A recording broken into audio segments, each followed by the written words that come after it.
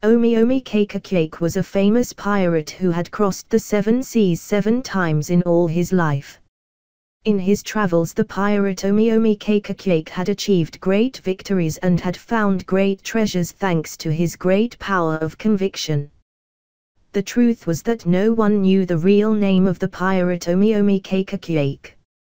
Over time that information was lost, because everyone knew him by the words he used to beat his enemies and convince those who had something he wanted.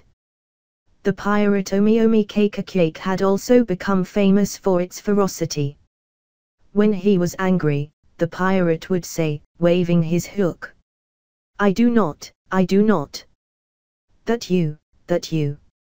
Everyone knew that, after those words, it was better to do what he asked if you did not want to take a good bump.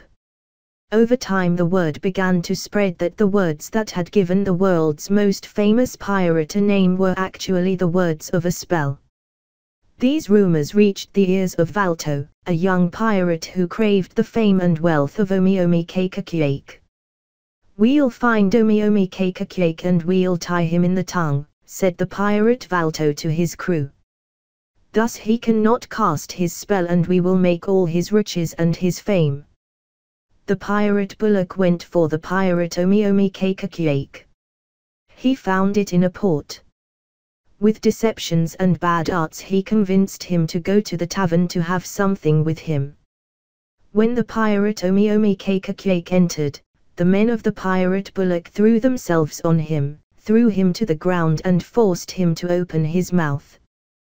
The pirate Nomenome Quetequete could not articulate a word. You are mine now, said the pirate bullock.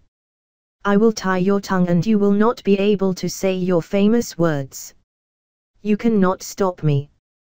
When he had them all on the ground, Nomenome Quetequete tied them up with ropes and said, I did not become famous for my words, but for what came after them if they were not taken into account. You knew it and you ignored it. You have received your due.